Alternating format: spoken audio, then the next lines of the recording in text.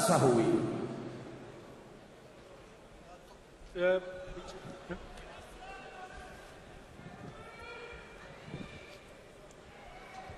Cenik Ilunga, slight weight advantage from Cenik, like we talked about. Goes to the height. It's all in Ilunga's corner. And, you know, they got just about equal of the fights, but I think these guys are going to match up real well. I think there's going to be fire in the belly of Ali Cenik to really stave off that charge of a guy who seems to be being groomed for something. Well, his hair is nicely groomed. I think that may be a requirement there at Remy Bonyaski's gym. We should probably ask somebody. Fighters, no elbow, no headbutts, no clinches, no. Okay, second, good luck. Go back. Judge, time, ready? Round one. Ilunga in the red gloves versus Cenik in the blue gloves. Or you can really see the height advantage from Ilunga right now. Okay, work with the legs, my friend. Work with the legs. Cenik throwing hard in the clinch. They are allowed to clinch for 3 seconds, and you can do work there with knees or with wrestling. Yeah, in Glory, we don't hug. We fight. Okay, start working, Danyo. Start working. Come on, let's go.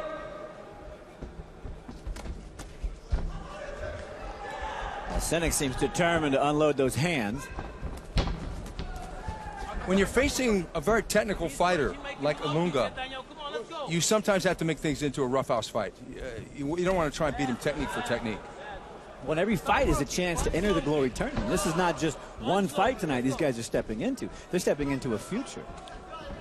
I know there's a lot of implications here because these guys, they have a whole system that we're working here in Glory. Both men trading hard blows there in the corner. Ilunga going low with that right roundhouse kick. And he's doing a nice job at chopping the legs out from underneath those power punches, although he took one there. That's the second right hand that Cenik has landed in a row. They're going hard here. It's almost as if, oh, good right hand by Ilunga. They may have made a phone booth deal, Frank. Right? They got a telecom company behind them. It's funny, we still use the reference of fighting in a phone booth, but there aren't any more phone booths now with mobile phones. We could fight with mobile phones, that wouldn't make sense. Although our elevator's about the size of a phone booth, we can fight in there. Exactly. Keep your hands up, and stop working. Oh, Cenik's got to get out of that corner. He's trapped in there, he's chopping the legs, getting his legs chopped out. He's already hurt. Hands up. Ilunga very methodical, pacing himself very well. But still, a lot of energy used by both men in this first round.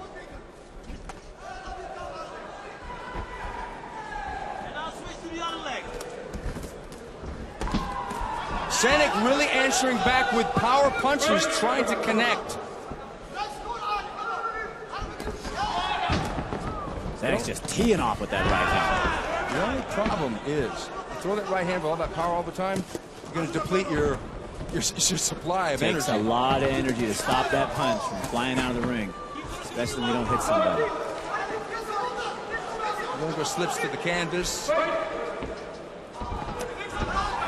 Cenik with a high kick, which was blocked, and a spinning heel kick, which missed completely. End of round one. Cenik getting creative at the end of the round. I think part of that was due to frustration. Yeah, I think so. Those right hands were getting through, but he was getting chopped up pretty good on the legs. You know, this is money. Staying inside like that and weathering those kicks and seeing the timing. That's where Cenik's doing all of his damage. That's where he's making his money right here. He's got good timing. He waits. He knows he's got power in his right hand. Because he was losing the technical battle at the beginning of the round, but then he started to connect with that right hand. And maybe you're right, Steve. Maybe he's frustrated. Maybe he's just trying to throw something else out there and get the stick on the wall. I'm going to find out right now.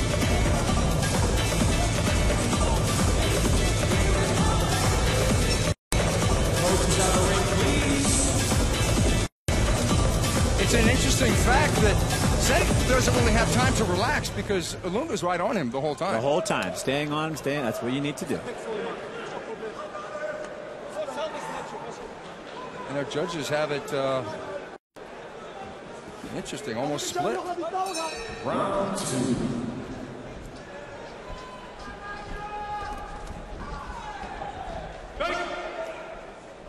Cenik grabbing on as Ilunga marched forward. Oh, nice. Placed. Right hand to the body. Oh, Cenik may have found the timing, but there's a lot of slipperiness in this ring. Watch those knees from Ilunga. They come up fast and they come up straight up the center. And Cenik really loading up on that right hand now. He just shook his arms off a little bit. That's not always a good sign because that means maybe there's a lot of blood going through those muscles. Power punching game is a tough one to play. I like how Cenik's setting it up with little kicks, though. So he's touching the inside of the leg. He's working the game, but he's relying on the hands.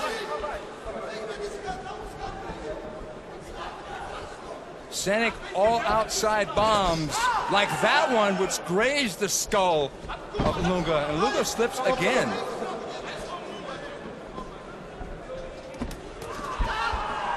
Cenik digging to the body and then with a front kick, a good teep right to the jaw of Ilunga. Ilunga appears to have slowed down his pace here. Slowed down. That left knee did land, though. He's getting those knees up the center now. Ilunga's coming up straight, bringing those knees up to the solar plex. That's a powerful shot.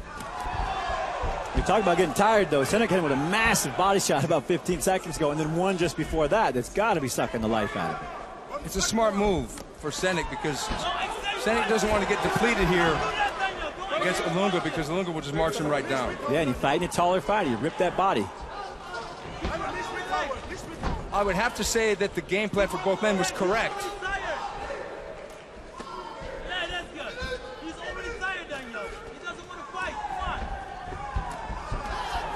They're trading here, but it appears that a little bit of the gusto may be escaping their punches as they start to get a little bit tired here in round number 2. Ilunga lands with a chopping right hand.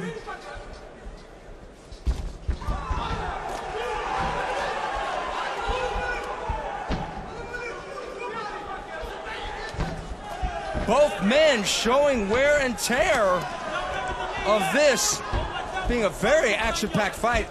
They're starting to get a little sloppy here, though. It's getting sloppy. It's getting dangerous. This is what it's getting. Yeah, because Cenik keeps throwing those bombs like that. But they're throwing bombs back and forth at each other. I'm telling you. That's one of the beauties of kickboxing. You only need 3 rounds usually because it's so much attrition. It's so much damage. They were hammering each other at the end of that round. Wow. Cenik appears to have caught his second win. Yeah, you know, the last round he was huffing pretty bad in the corner, and then all of a sudden he just kind of got a groove going. Maybe that is his speed. I would have to say that first round, close. This one, Cenik did some great work. Yes. Beautiful spot. Then you see him move his head back and get out of the way of the counter.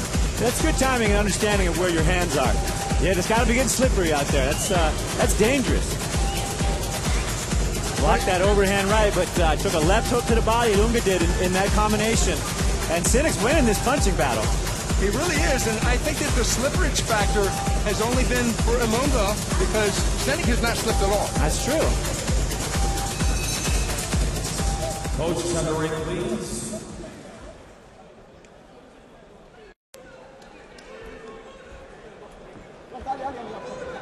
And the judges clearly gave that to Ilunga. I don't know. I think that maybe Cenik could have pulled that out, but they were split. Yeah, I think it's. I'd give it 1-1 right now. Round 3. Cenik with a lazy push kick to start.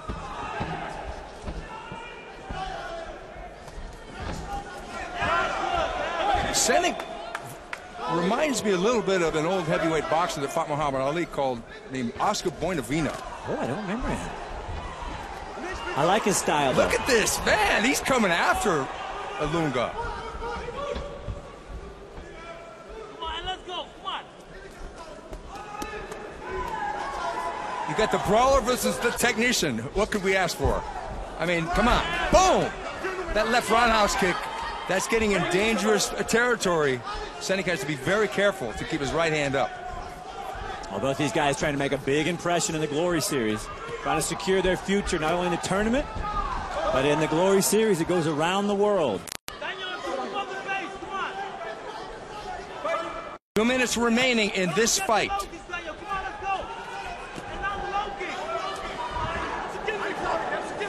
Ilunga seems to be picking it up now. Both men have slowed considerably, but Ilunga continues to press. Yeah, he's pressing him. He's trying to finish here. That's the thing. Even though Cenik is landing some counter shots, Ilunga is the one who's making the fight happen.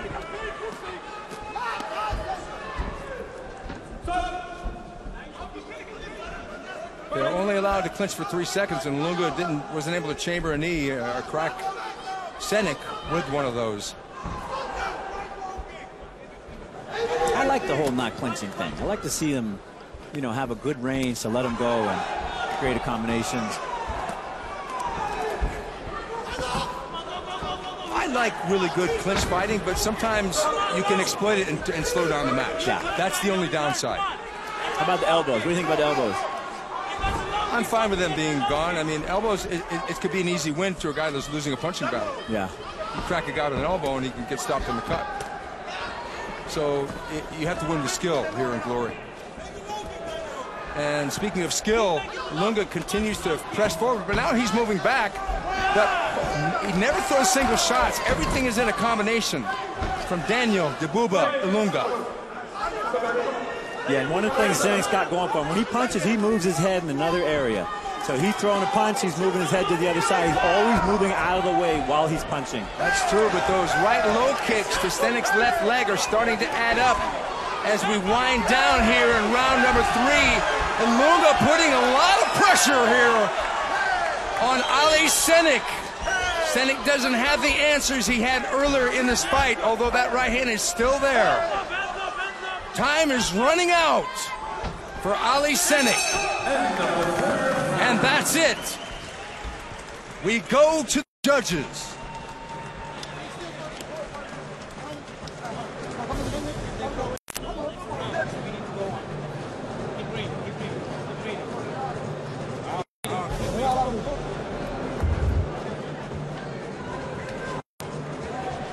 Well, you said it, Stephen. It was all about the brawler versus the technician. And what a technician game Ilunga played. Keeping the range. And, he just got... Sometimes he got into the firefight. He got in there and got it done. And it was very effective. I mean, you see him working on counter punches here. That straight right was beautiful. These short shots. He's taking shots, but he's giving shots. And I think the leg kicks, the body stuff, that was really good work. And one thing I noticed about Ilunga, for a technical fighter, he's aggressive, and that's rare. Yeah, he moves forward. He keeps the game going. That's what you need. That's what people are looking for. That's what the fans like, and that's what Glory's about. You want Glory. You want the light on you. The light gets on you when you knock somebody out in that ring.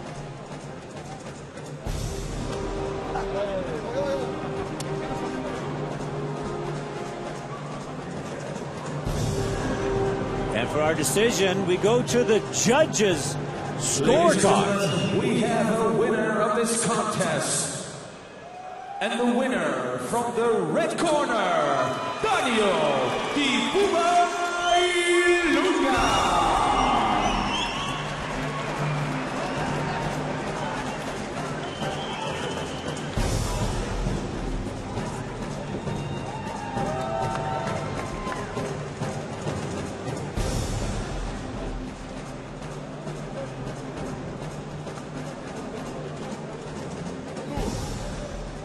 Danyo, was he tougher than you expected? Yes, of course he was. He was very tough, very strong, and I like his fight style. He don't give me a chance to make my knee, but I keep doing pressure, and I hope you enjoy the fight. And I'm happy to here to fight again in Belgium. You're a great technical fighter, but what Frank Shamrock and I were talking about in the commentating booth was your hairstyle. Is it required that Remy will tell you to do a wild hairstyle? No. This is my own style because Remy don't do it like this. But I think that would look a little bit the same, I think.